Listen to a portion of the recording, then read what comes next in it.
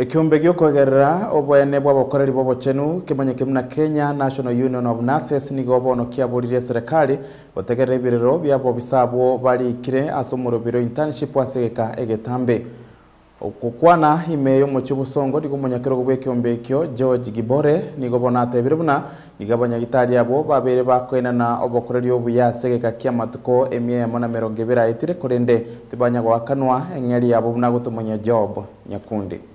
Omuteneneri bw'ekiombekereri ya Kenya National Union of Nurses George Gibore nigatwara ngwana n'abanasi bali barasomoroberio o internship asebakwanira igoro yo gwakana kwa bogo kegwe chibesa chiri bwi 15 chioka ekyo kitarigo ikarania amagani yabo. We have been here and we have had a meeting close to over 2 hours with these people and it is quite emotional. I've seen them shedding tears because when you sign for 15,000 that it can actually take you for more than 30 days.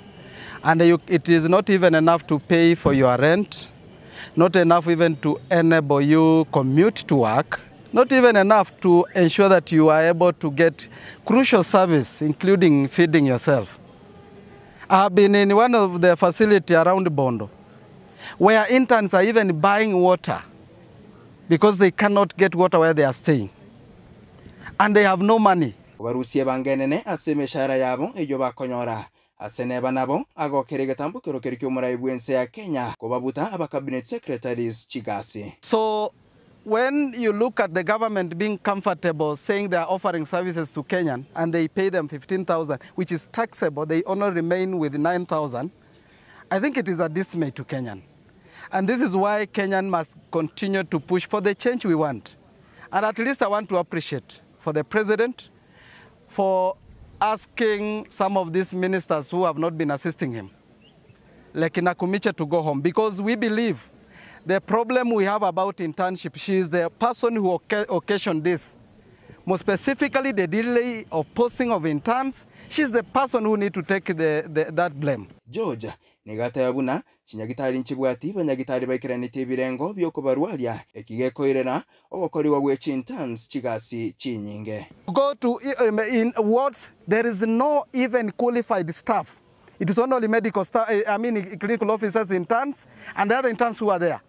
Meaning, every time we have been telling the government that these people constitute 27% of our work staff, they don't even listen because in any case they don't even seek services in our public facility.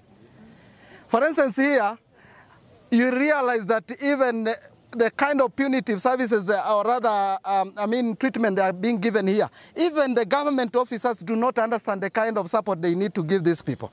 But they ask them to be in the hospital kutoka saa 2 mpaka saa 2 ingine ya jioni. Ukuboria kwa babono kwa negotia serikali no koba inyorana koba ikeraniria amagani yabo. It is in the healthcare workers, competent trained health workers, the clinical officers, that again translate to the services that we give to Kenyan. If that is not ensured, then we must get to know that the government is so wrong and either they are telling us that we do not need them in place. But again, if they must be serious, we must see the kind of investment they want to put in health. It is the healthcare workers who are the voice of the health sector. They are the people who actually are the hope of the patient. Please do not push us to mental anguish. Ensure that you treat us as human beings and ensure that you are using the resources you collect, the tax to invest in the health sector so that we can have a health country. Ingoripoterieta TV, Eritrea Nyakundi, Job.